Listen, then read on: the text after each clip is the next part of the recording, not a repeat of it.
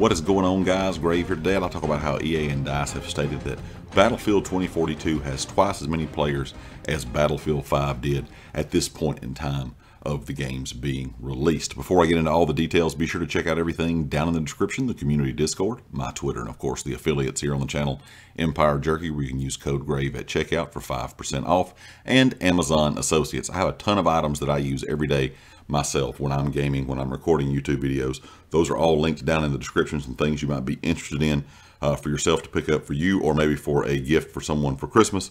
Also, be sure to check out the merch store that is linked in the description as well. If you have not subscribed to the channel, I would appreciate it if you would go ahead and hit that sub button.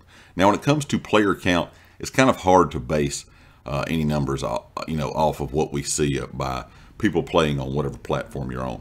We kind of have to go with whatever these companies state, whatever you kind of see sales number wise. And I know a lot of people will say the game can't have that many players. Well, I will kind of confirm that I play on PS5 a lot. Lately, I've been testing the kind of theory of let's see what happens if I turn off crossplay. Will I still find a game quickly? Because that means I'm only going to be playing with people on PS5, and I can always find a game in less than 20 seconds. So that shows you there's a lot of people playing on new gen consoles. I'm sure it's going to be the same for Xbox. Now, when it comes to old gen, I'm not sure how well the game is doing there. I don't know anyone really that plays the game on old gen personally. Everyone that I know plays on new gen consoles or on PC. Now, when it comes to kind of how players feel about the game, if you look at Steam, there's a lot of like 40 or 50,000 dislikes on the game. A lot of that is because of performance. A lot of PC players saying the game does not perform well, they don't get high enough frames, and that is understandable. I can understand why they would be frustrated with that. But at the same time, it's one of the most played games on Steam, so that shows you it still has some popularity.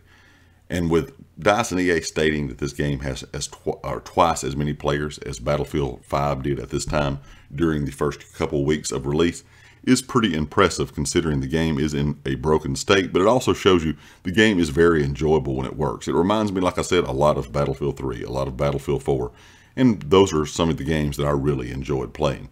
I've talked about this in the past. All the games from Battlefield 1942 up to Battlefield 3 were probably my personal favorites. I really enjoyed that time frame of Battlefield. Battlefield 4 I liked, but it was not my favorite. Of course, it came out in a broken state. Kind of reminds me of how Battlefield 2042 is, but Battlefield 4 was very enjoyable when it did work correctly.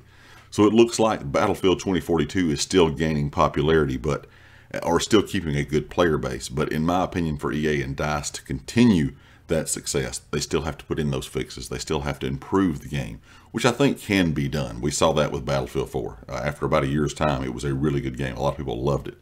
And I think another reason that it may have more players is Battlefield 5 was kind of an odd one in the community. Either you loved it or you hated it. I was not a massive fan of it because I'm not a huge fan of World War II shooters. I've played so many of them in my lifetime. It was just kind of not my thing. Kind of like with Call of Duty World War II or Call of Duty Vanguard this year.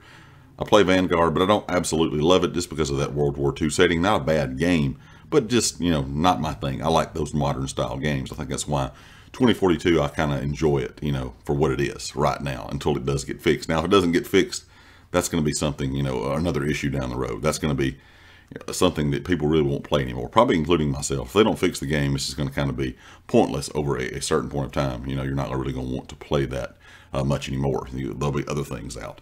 But overall, I think they need to get all these fixes in. I also think they need to fix the portal. I think the portal could have its own massive community, but right now, not being able to gain XP in the portal because of all the bot lobbies and things they had, people, XP farming, having to turn that XP gain off in the portal mode has really hurt it. They said the portal player base has dropped off a lot, and I think they need to get that implemented back into the game quickly.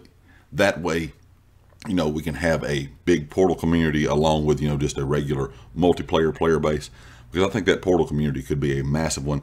But if players, don't get to play portal for a while, they kind of step away from it. If you wait several months to a year to get portal working correctly, you may never gain that player base back. Anyway, guys, leave me a comment with your thoughts. Of course, if you like the video, hit the like, and I'll catch you all next time.